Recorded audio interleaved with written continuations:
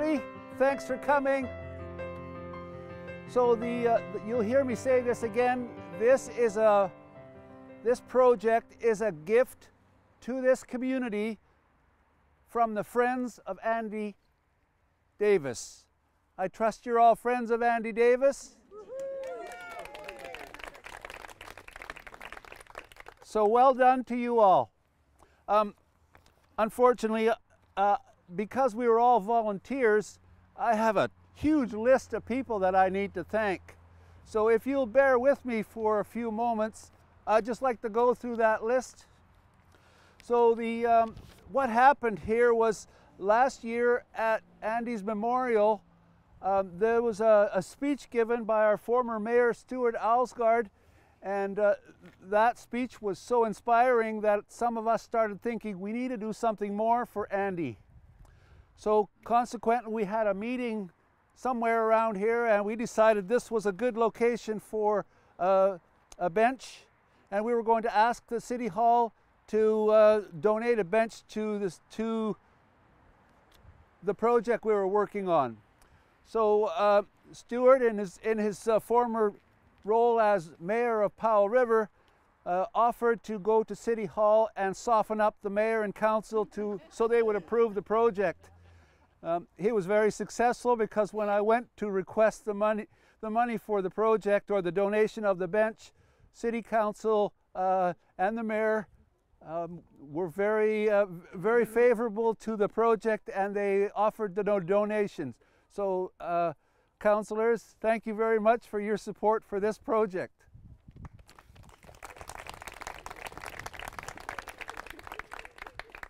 Did the former mayor Formosa join us yet?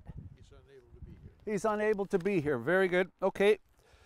So after we had the bench lined up, we also received a donation of a tree that you see there, and that was donated to us from Dave Cernowski at Springtime Nursery.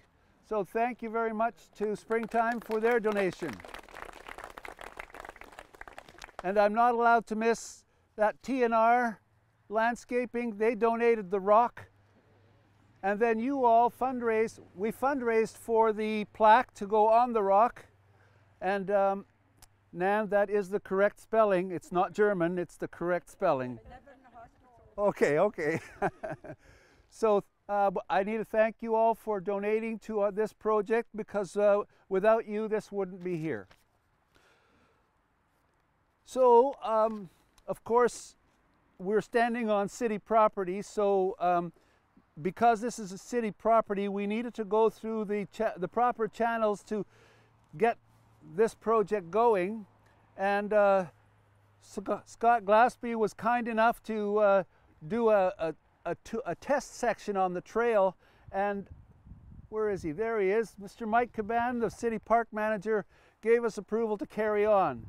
And so thanks to you, Mike, and your crew and your staff for all the work that you did.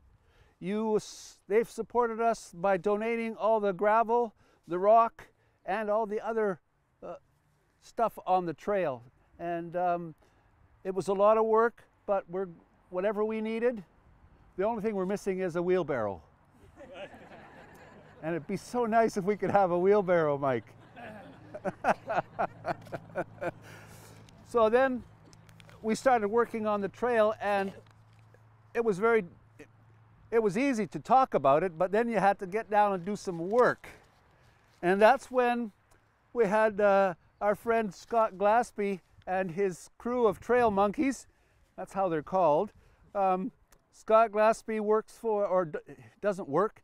He's a retired person, but he oversees a crew of volunteers that are working on the Sunshine Coast Trail right now, because while we're speaking, there are a few hundred people walking the Sunshine Coast Trail. And that's thanks to Scott and his crew. And I was able to siphon them off of the work on the trail and come here and help this. And Scott, thank you very much for all your guys.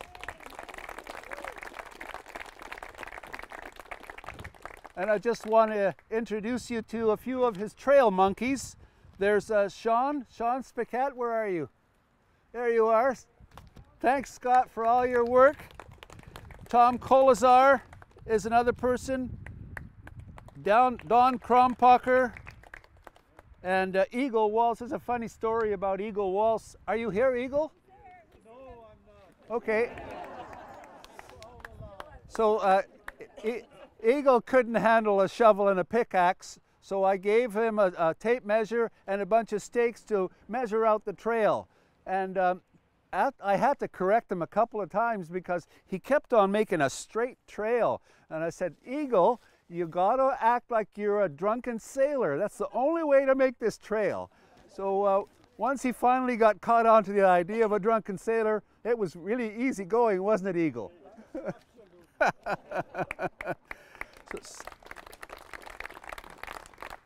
So a few others was David Bedry. Thank you very much, David. The Smokies were delicious. And John Edwards, Howard Bridger, Wayne Gooch, and also Murray Jones, part of that crew of yours, Scott. But that was only part of the volunteers. There were also a lot of people just in this community who wanted to work on the project.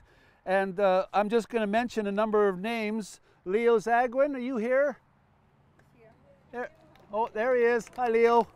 And Deb Zagwin, thanks for letting your husband come here. And I'm hope we. And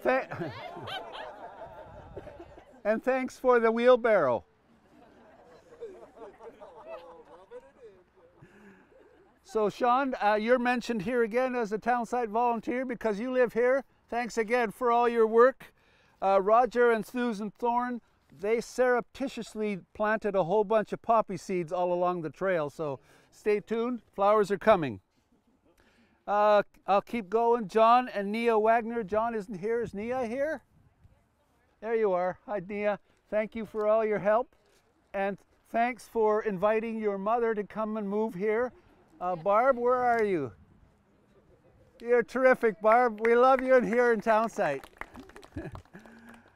So carrying on, Dan Keene, our massage therapist, he didn't offer us massages, but he came here with his wheelbarrow and he helped with the trail. Grant Thurston, thank you very much, wherever you are. Where's Grant? There he is. Hi, Grant. Thanks for you. And Cindy McLean, are you here? Okay, Cindy was also helped with the wheelbarrow. Mark Grist was here. Are you here, Mark? Okay, no problems. And two friends from Westview, Blake Fougere and Craig Rudd. Craig, thank you very much. All right. And then I have to thank Peter Harvey for doing the video of this. Thank you, Peter. And as part of the Townsite Heritage Society, I see Kirsten here. Kirsten, thanks for your help. And where are you, John? There he is, John Keller. Thanks for your help, John. And she can't be here today, but none of this would be complete without mentioning that we owe a huge debt of thanks to Ann Nelson for her championing of the Townsite Historic Society, as well as the making sure that this garden here was available and was looked after, and all your donations went to the Heritage Society, care of the Triangle Garden. So a huge vote of gratitude to Anne for her years and years and years of dedication to protecting the stories that came from all the residents that lived here. And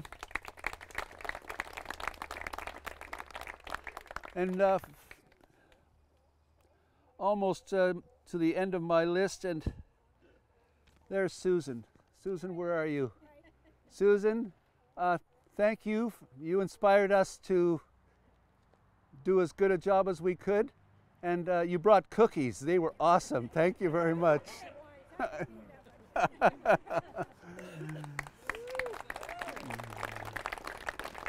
And then thanks to all of you for your generous support, and to the Townsite Triangle Gardens. And just because this project is now done, there's still a lot of other projects that need to happen. So continuing your donations would be greatly appreciated. Hello. Hello, Your Worship. Come on over here. Well, if anybody needs to sit, maybe, like, I think, I was wondering about Dr. Dugan. Would you like to sit down? Yes. Yes, she would. Yeah, so there's a bench here just waiting for you. Let her through. Well, I'm going to say thank you, Will. You were... Wait, whoa.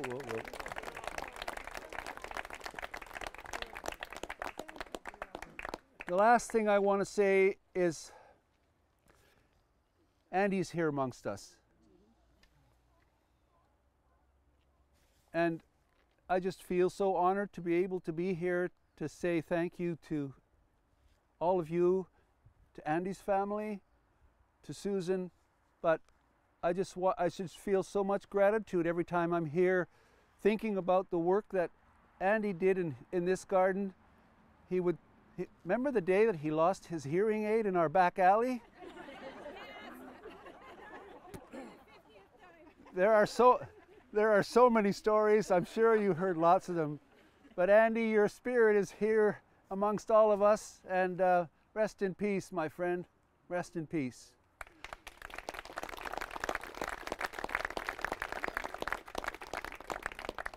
So I'm done. I'd like to invite our former mayor, Mr. Stuart Alsgaard, to say a few words. Or maybe our current mayor should say a few words. Go ahead. Well, thank you. I've been trying to hop over the fence and break the lock on the area down there that says Triangle Garden. So I'm lucky. I apologize for being late, but I just think clearly Andy had a tremendous impact on people and on the success of Powell River. So that's, I think, as the current mayor, I just want to acknowledge that to Andy's family and to obviously all the friends that have come out here to celebrate this. So thank you very much.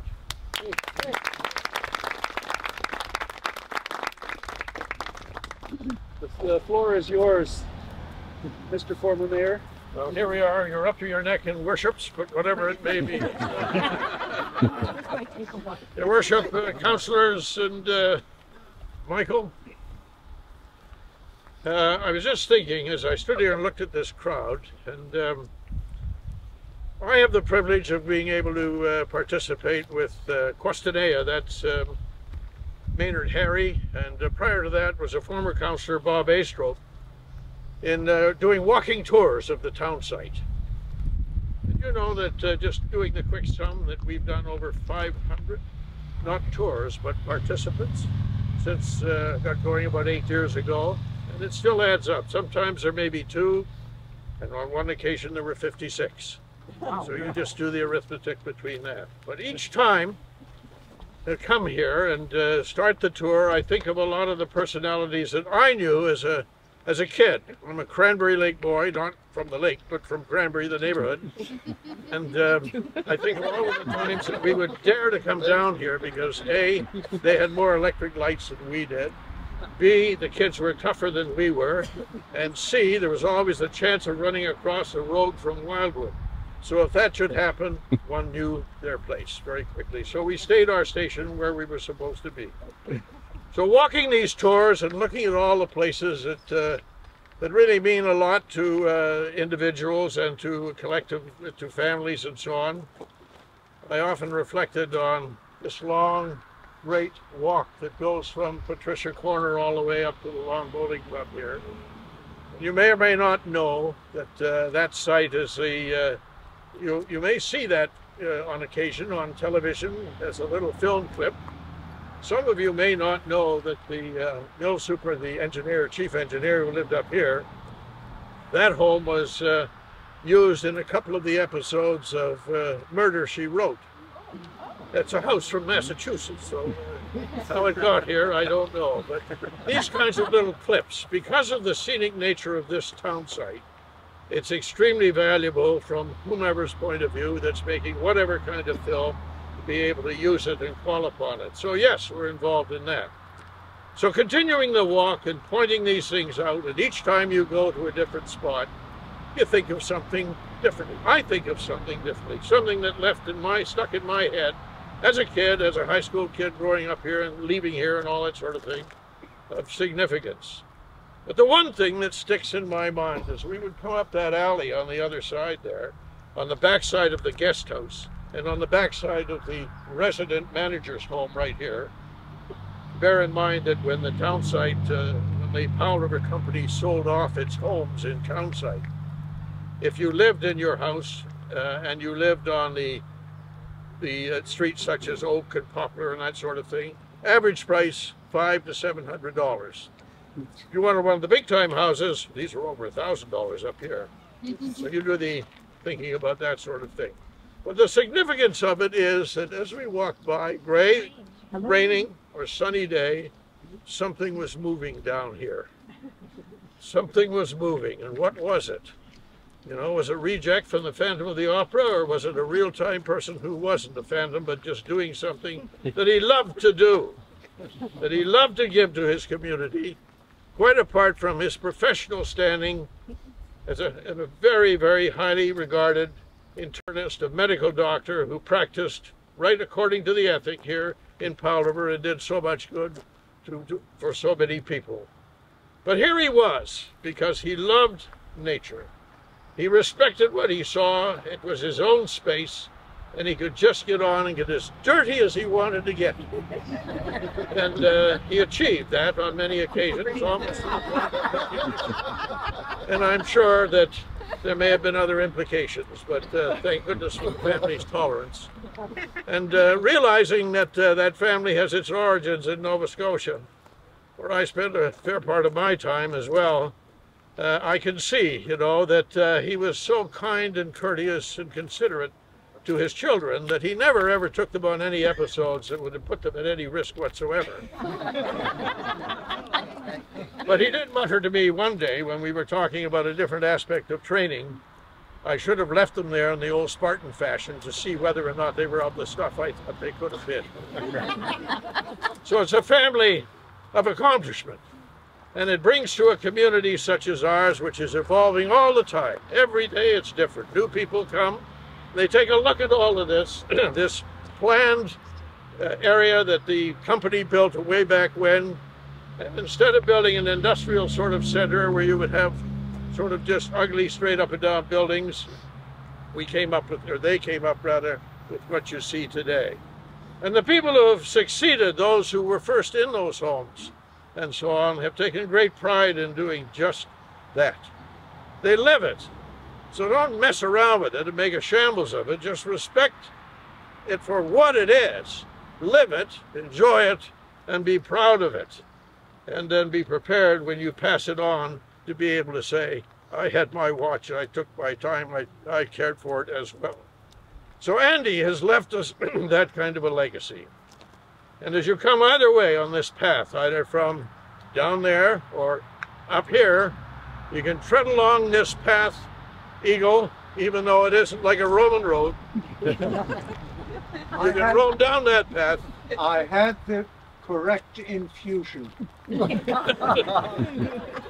They can all be naval trade. Don't kid yourselves. Anyway, the great joy of it is that each of us has a memory. Each of us thinks about this individual in our own way, and then we might pause for a moment and think about him as well. What was he thinking about? And what did he do when he took off into the backlands up here and hiked and dragged many of you along with him? What about all of those kinds of things? And as one person once said to me, you don't have to go to Europe and hike around in Switzerland to be able to admire the beauty of nature.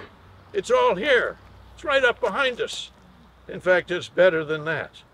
So we're now hoping that our new generations, as they come along, are not going to be left with a shambles for which we may be responsible, but that we're going to take the responsibility of ensuring that they aren't just taught different things, but they're involved in all of these things, and respect them for who they are. Young people growing up with a whole new future ahead of them that does not have to be what you listen to daily on the news about the shambles that we make of each other's situations, but rather the good that we can do.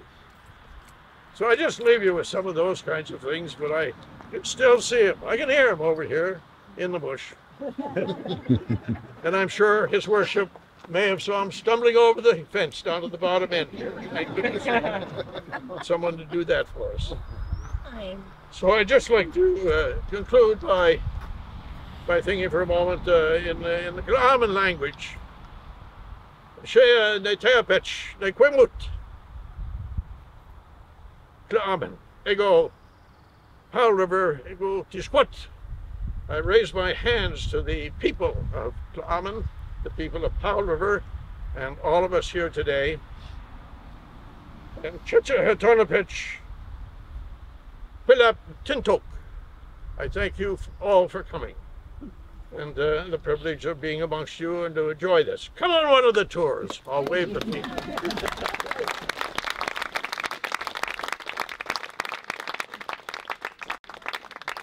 Thank you, Stuart. So, Susan, you wanted to make a presentation? Just a tiny one. Okay, Scott, can you come up? Okay.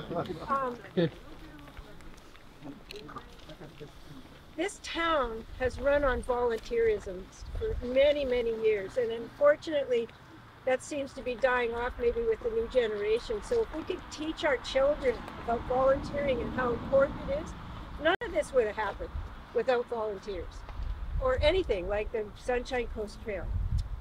So I just want to give my thanks to all the volunteers.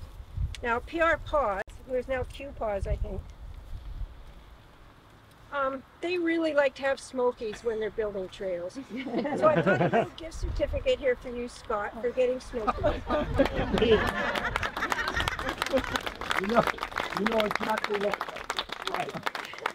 It may not be enough, but you can come back for more. Oh, Not only do I promote the Townsite Heritage Society, because my heart is still in Townsite, even though I'm now in Wildwood. But these guys do an amazing job, and so all the support that you can give to the QPAWs and the efforts on the trail would be much appreciated. So that's all I have to say. Thank you so much for coming.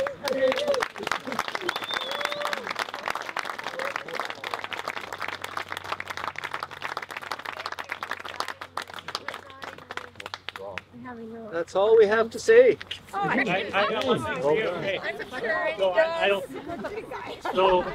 don't public speak either, and thankfully I don't have to go behind Mr. Allsgaard back there. That was hard act to follow. I want to thank Will, because Andy for him that carried on all of this and really took it from blackberries to what you see. And at the city, we have no ability to make this. We all know that. And if it wasn't for Andy, it would have stayed blackberries. And when Andy was starting to get on, we were a little bit concerned because we didn't have a plan B. So thankfully, you kind of stepped up and we had some phone calls and asked some questions, and it's like, oh yeah, perfect. Here's the guinea pig. So he's our new Andy, and obviously you've mentioned wheelbarrow, I don't know how many times. So if we ever get a plaque for you, we can actually yeah. So that's all I got. I mean, this wouldn't have happened, without you. Yeah. No kidding.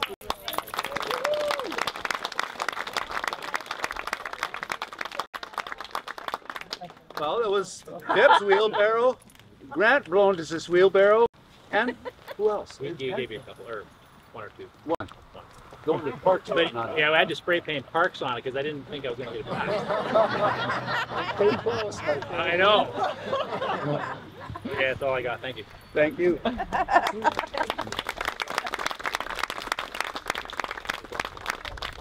So, walk this as often as you can, please, and if you feel inclined to come and help out at some of the work parties, you feel absolutely welcome. You can give Mike or give John Keller a call, and he'd be happy to sign you up on one of the work parties. And your support for the maintenance of this is always appreciated. And if you want and you can, please donate to the Townsite Heritage Society. to the Triangle Garden, and we'll make sure this place gets looked after.